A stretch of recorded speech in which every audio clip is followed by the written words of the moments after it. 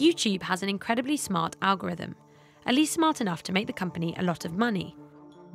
More eyeballs on a video and more engagement equals more cash. It's simple. But what is not simple is how potent this combination has become.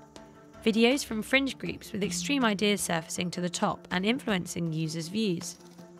The pandemic has pushed the issue to new levels, with false information about the coronavirus often finding a much larger audience than trusted sources. As the months have gone on, YouTube has become inundated with documentary-style films from pseudoscientists promoting conspiracy theories. This pandemic documentary received millions of views. Despite efforts to remove it from YouTube, Facebook and Twitter, users were constantly re-uploading the clip. And in recent weeks, demonstrators have taken to the streets in London to promote some of the most popular coronavirus conspiracy theories, mainly seen online. A man who would like to remain anonymous got in touch with us after his mum decided to go along. Mum had two posters. One read, "Arrest Bill Gates for crimes against humanity." The other had a QAnon hashtag, "Save the Children." She was first taken in by coronavirus conspiracy theories on YouTube, and now she's been radicalised by QAnon on there too. It's so hard to have a normal conversation. QAnon is a conspiracy theory that suggests President Trump is waging a secret war against satanic paedophiles in government, media and business. Since the last US election, the social media giants have had a bit of a reckoning. They are all trying to clean up their act to stave off heavy-handed regulation. Facebook with its oversight board, Twitter with more robust warning labels, and now YouTube says it's added a new tool to its arsenal to combat misinformation. It partnered up with fact-checking sites to warn users if the phrase they are searching has been refuted and pointing them to information by a trusted source. Put simply, it's a tool where when users go to search for a particular topic on YouTube, if there happens to be a fact check, these fact checks are generated by third-party publishers, that will trigger in the results of that particular query right at the top of the query, and it will link out to that fact check saying whether that particular claim is false. Oftentimes fact-checking publishers have a rating of that type of claim that will be displayed as well. This is one of the many tools YouTube says it uses to reduce misinformation on the site, but none of these measures seems to be proactive and doing nearly enough to reduce exposure to misleading information.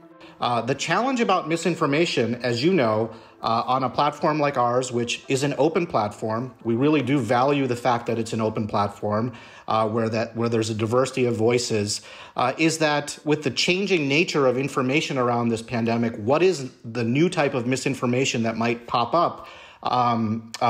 Before there was the conspiracy around 5G and COVID, who would have guessed that those two, kind of randomly separate pieces of technology and science would be linked together? Well, that happened in the course of the pandemic. So we had to adjust very, very quickly to change our enforcement guidelines. You say that these conspiracy theories are new and evolving, but a number of the ones that are still being promoted on your platform have been around for months, especially in foreign languages, that includes in Russian and in Hindi, of false conspiracy theories about the origin of coronavirus or even doubting its existence.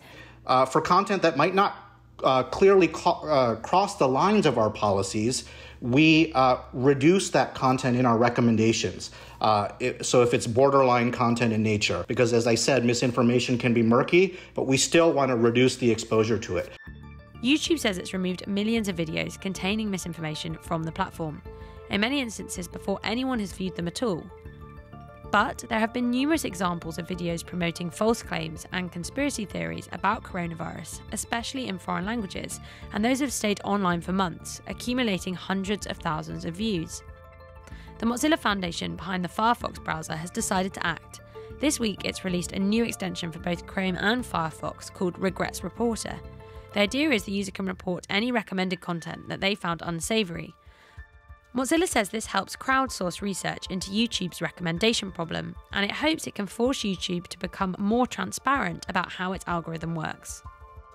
I think that YouTube's algorithm is really one of the most opaque ones out of all of the platforms out there, which is why they have a lot more work to do. So YouTube has come out with a lot of statistics, like saying that they have introduced policy changes that have worked to decrease recommendations of borderline content by upwards of 70%. But the problem is that there's really no way to verify whether or not this is the case without involving the public, without involving, researchers, sociologists, people who have knowledge that goes beyond just the boardrooms of Silicon Valley, that together we're better able to solve this problem of, misinformation surfacing in recommendations.